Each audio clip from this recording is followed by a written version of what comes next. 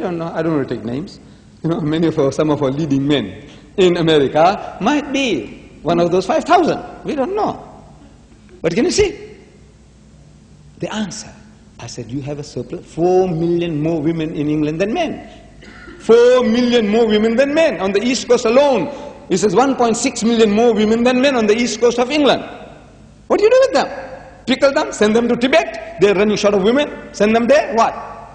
I says, no, there is a type of man who does not mind taking on extra responsibility. I saw it on your program here.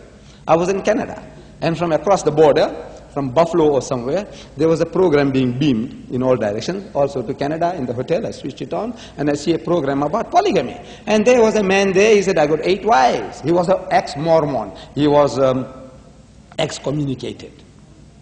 The Mormons at one time, they allowed polygamy, unlimited polygamy.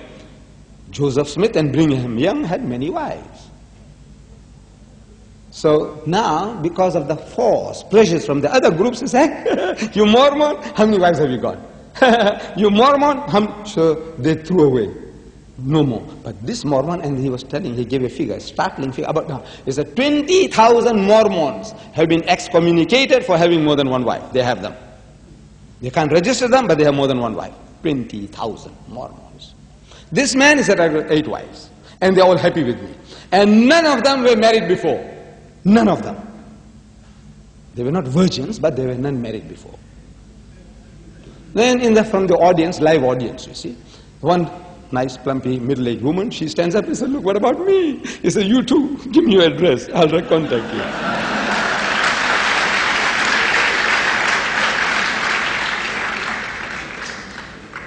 You see, you ask those women who have got no husbands.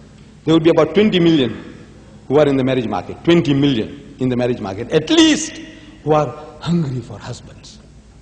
And they're hunting for men in New York. I'm reading, they're hunting for men. And the men are becoming shy and becoming gays.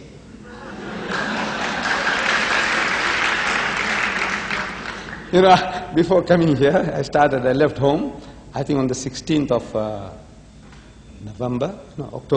October, Pakistan, Dubai, Abu Dhabi, Sharjah, Al Ain, and here. And I have been telling my people there, I said, you people don't be fools, man. Running to Bombay, running to Beirut, running to London. What for? I said, go to New York. Try and help them to solve the problem. Bring, I said, 4 at a time. You must bring 4 at a time. Your country is sparsely populated. There's no population, vast stretch of lands and no people. Saudi Arabia, with that vast expanse of land, there's only about 6 to 8 million people. I says, get them 4 at a time and multiply the ummah. And Allah will bless you. You'll be happy, you solve the Americans' problem, and you solve your own problem. Increase the ummah. If you can't propagate, procreate.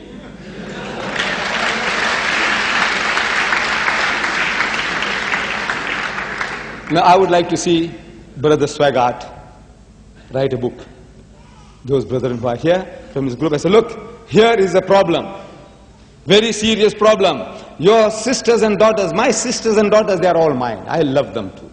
And I says, I feel for them. By God, I feel for them. They are literally going to the dogs. Literally going to the dogs. You read Dr. Kinsey's The Life of the American Female. Put it here in your country. The Life of the American Female by Dr. Kinsey. The life of the American female is the same as the British female, the French female, the German female, same. They're literally going to the dogs. I said, no, Islam supplies the answer. You will not hearken to it? I said, then you simmer in your soup. You are in hell. You are in hell and you'll remain in hell with your drunkards, with your sodomites, with your surplus women. There is no way out for you but to accept Islam. Islam offers you a solution. Jesus Christ says, for he will guide you into all truth. All truth. All your problems. Bring them. Islam has the answers to all your problems. You haven't got them. And you'll never have them. You prescribe a remedy for alcohol. Brother Swaggart, he says, I never drank in my life. I believe him. He never touched beer. He never smoked. He never drank alcohol. I take off my hat to him. In this environment, I says, man, you are an angel. No. Look. In this environment, you didn't touch cigarettes, you didn't touch beer, you didn't touch any type of alcohol. I said, you are an angel. But the solution to your problem, you haven't got it. You see, you're preachers, you're evangelists, you're born-again Christians. He's telling you in his book. The preacher. He says, they, the preachers. You know, alcohol. At a meeting of the evangelists, the preachers, the hot gospelers, the Bible thumpers, they were asked, somebody suggested, look, you people, you know, those of you who are prepared to speak out against the drinking of alcohol, imbibing of alcohol, please stand up.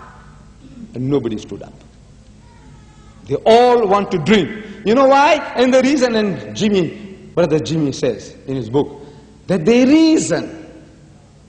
Reasoning is that, oh Lord, Jesus Christ turned water into wine. If it was good enough for him and his disciples, it's good enough for us. Logic is very good. And they tell you that this wine wine, Brother Jimmy believes it was pure grape juice. I says, brother, you are not reading properly. You see, at the end of the feast, towards the end, when wine had run out, Jesus was asked by his mother, he says, look, help these people. You know, solve the problem. She knew that he had certain mysterious powers.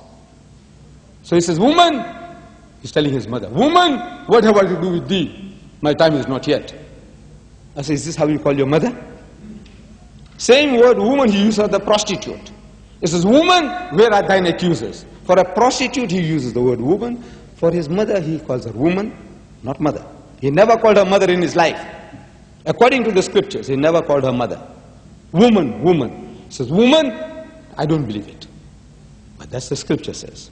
Woman, what have I to do with thee? My time is not yet. And when he's persuaded, he says, all right, fill up the vats with water, and he turned water into wine. Since then, wine has flowed like water in Christendom. And that wine, the imbibers who had been drinking whole night, they say, why have you kept the best wine for the last? Why? In other words, it must have been a very strong, potent drink. If you have been imbibing, any drunkard will tell you, if you're imbibing whole night, your senses, they get dulled. You need a stronger and stronger drink, more and more alcohol to make you feel that you're drinking something. If that person, after drinking heavily for the whole night, you give him pure grape juice, is like mud water. So when the man says, why have you kept the best for the last, means it must have been something very strong and potent. It's the same wine, reasons the preacher. In Greek, as wine that Lot drank and cohabited with his daughters. Same wine in Greek. What Lot drank, same wine that Jesus turned water into wine. This is an excuse. The only religion which says don't touch it is Islam. You listen to this Allah's command, solution is there. You don't listen, you're clever. Your cleverness now is coming in. You are preachers, he says, about the preacher, Brother Jimmy Swaggart. He says he went to the bank. He must be going very often, but he goes to a certain bank manager, and he says, you know who are the worst payers? Asking Jimmy. He says, no. He says, preachers, painters, and prostitutes. 3 P's. P, P, P. The banker says. And Jimmy says, he said, I agree. I agree. He said, I don't know about painters and prostitutes, but I do know about preachers. This is his testimony. I said, look, these are the born again. Those who have the Spirit in them. They said the Spirit permeates in them. When you speak to them, he said, the Spirit is telling me this, and the Spirit is telling me. And his direct communication with God. God speaks to him, he says, son, son. The Lord, I believe, spoke to my heart and said, you tell this distinguished gentleman this. When you speak to them, he said, the Spirit is telling me this, and the Spirit is telling me. And his direct communication with God. God speaks to him, he says, son, son. Which he didn't speak to his own son, in inverted commas, Jesus Christ. He never addressed him as son. He speaks in the third person about his own son, in inverted commas, his own son. But when it comes to anybody, everybody, all of these people, they said, God speaks to them. You know, if I had the chance, I say, what language? What language was he talking to you? English? What language? Hebrew? Greek? And he called you son. In this one instance, a son again and a son again. He said, look, in certain problems, he said, look, I cannot tell you. God told him, I cannot tell you. I said, why couldn't he tell you?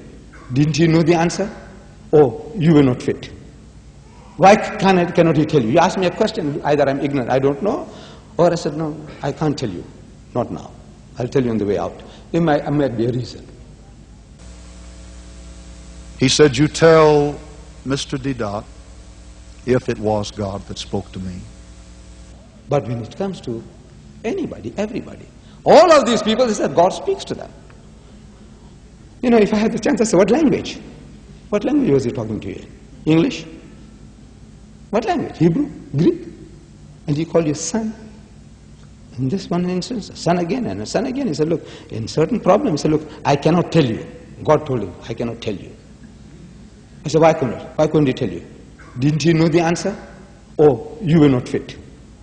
Why cannot he tell you? You ask me a question, either I'm ignorant, I don't know, or I said, no, I can't tell you. Not now. I'll tell you on the way out. There might be a reason. But the relationship, born again, there are 75 million born again Christians in America, according to Billy Graham in his book, How to Be Born Again. 75 million means 1/3 of America are angelic. They got the Spirit of God in them, 1/3, besides the preachers, 1/3. And Jesus says, a little leaven, leaveneth the whole. You need a little yeast to ferment the whole loaf. If you have 1/3 yeast in your bread, 1/3, and if it doesn't ferment the loaf, I said there's something wrong with your yeast. Yeast, this is what you're talking about.